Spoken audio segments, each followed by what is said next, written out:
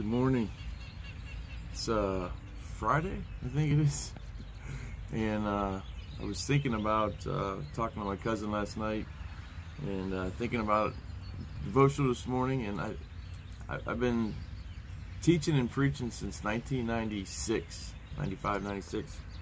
And I worked as a volunteer for 17 years and then full-time now for 8 years as a pastor. And I think there's just one message that I wanted to share. I feel it's like my cornerstone, the message from my heart that really means more to me than probably any other message that God's ever given me to preach. And number one is John chapter 14 verse 6, where it says, I am the way, I am the truth, and I am the life. No one comes to the Father but by me. And one of the things today is, and one of the big arguments today is, well, anybody can get to heaven. Everybody's going to heaven. It doesn't matter. And the Bible's very clear that Jesus, number one, claimed to be nothing less than God in the flesh. And number two, claimed to be nothing less than the only way. And the disciples preached the same way, that Jesus was the only way in Acts chapter 4 and so on. And so I think that's important. So I think one of the most important messages that I could ever share is this. Number one, John 14:6, Jesus says, I am the way, I am the truth, and I am the life. No one comes to the Father but by me, which makes Matthew 7:13 and 14 all the more important, because it says wide and broad is the way that leads to destruction, and narrow and small is the way that leads to life.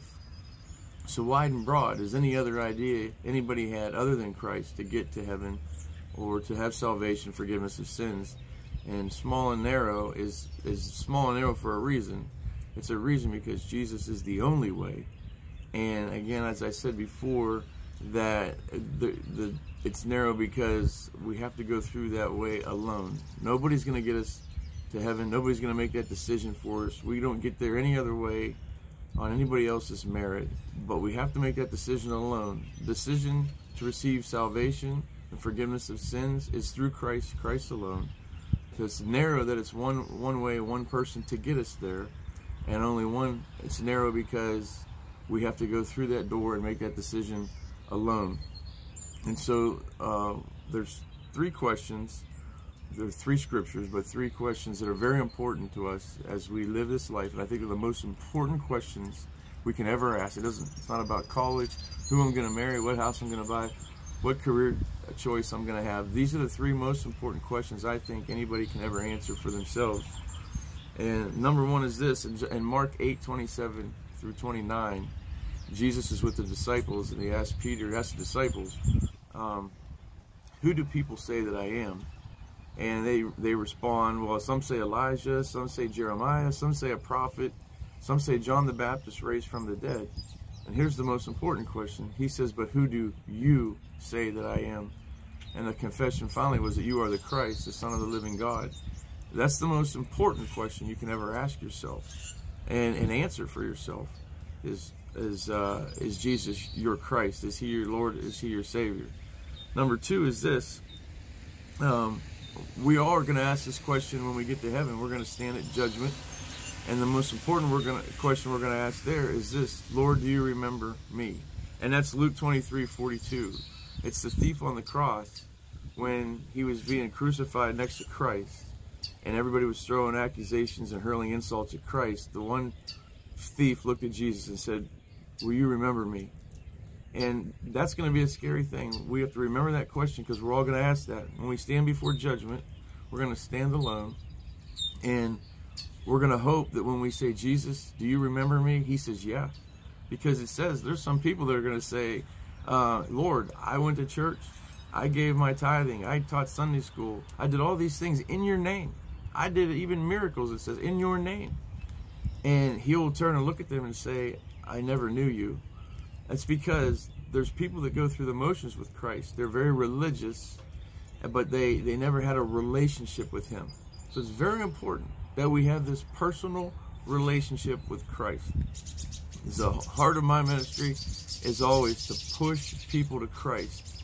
Not in the seats, I would love to have a big church, may never happen, but I want to know that in my ministry I've pointed everybody to Jesus Christ. And that's to remember him. There's going to be time when we're going to ask that question, Lord, remember me. And he's going to say, Imagine how great it's going to feel when you say, "Do you remember me, Lord?" And he says, "Yes, I do," because you were a good and faithful servant. It means you came to Christ, you gave him your life, you repented of your sins, and you did the best you could. Grace is an opportunity to make a mistake while serving Christ. And I can say way back in 95 and 96, I probably alienated people from the church because I didn't really know what I was doing, and made people angry even. But as I got older, I tried to get a little better at it. Understand grace, understand mercy, understand love, understand, more importantly, that I'm a sinner saved by grace, and I know what Jesus brought me from. And so that's going to be a question. Will Jesus remember you because you brought him into your heart, you made him your Lord and your Savior, and you followed his teaching? We often forget that. So who do people say I am? Who do you say that I am? And when we get to heaven, we're all going to say, "Lord, do you remember me?" And we're going to hope and pray that he says, "I do." And then finally, one of the most important questions, I think, is Genesis 3:9. When Adam and Eve fell in the Garden of Eden, they had a relationship with God. They would meet with him, it seems, daily. They would meet with him in the cool of the day, and they had a relationship. But their sin, Isaiah 59:2, separated them from God. And there was a time when it says in Genesis 3:9 that God was walking in the garden looking for Adam and Eve, and he couldn't find them. And when he found them, they were covered in fig leaves, and they realized they were naked. They realized, and he knew they had sinned, and they tried to cover their sin with fig leaves. And God asked, "Adam, where are you?" And so that's the question of the day. You can only answer this question. You know for yourself whether you're going to heaven or not. You know for yourself whether you've accepted Christ or not. And so that question must be answered, and only you can answer that question. No one can judge you either for that question. Where are you? This is a question for the heart. So God came into the garden. He had his normal meeting with them. They weren't there. He finally found them. They're covering their bodies with fig leaves. In other words, they're covering their sin with leaves, and then they're trying to lie to God and say that instead of confessing, "We screwed up, God, can you forgive us?" they blamed each other. And so the question today, Genesis 3:9, is, where are you?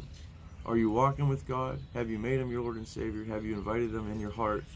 And don't let I got a few letters from people, and thank you very much. I love them, and I'll answer any questions you have. Don't let anybody ever, for any reason, discourage you from following Jesus Christ. If you have a bad day at church, if somebody makes you mad, don't look at man. Always look to the cross. Always keep your eyes on Jesus Christ. There's no perfect church. There never will be a perfect church, because the church isn't a building, it's people. And people make mistakes. People are rude. People have bad days. And sometimes that stuff happens. Jesus never makes a mistake. Jesus will never turn you away. He will always be there for you, and he'll never insult you. He wants us to love him, and he wants to love us back. He wants a relationship with us, every human being on the earth, if we'll have it. He's not going to force it on us, but he wants to have that relationship. It's our choice. So remember that. People are going to say other things about Christ. He's a prophet. He's this. He was a good man. No, he was God in the flesh, John 8:58. He claimed to be nothing less than the Messiah. Who do you say I am? You better say he's your Lord and Savior. That's the key. And then we're going to have this big question when we get to heaven. Lord, will you remember me? And we pray that he does, that we're not just religious, but we have a relationship, because that's key to that, answering that question. And then the question ultimately, Genesis 3:9, is, where are you right now with God? Where do you stand with God? And I pray that you can answer that question and say, he is my Lord, he is my Savior. I've asked him to forgive me of my sins, and I'm doing the best I can to follow him. So that's it. So have a great day. And I won't do anything this weekend probably, but I'll talk to you all Monday morning. Love you all. Bye.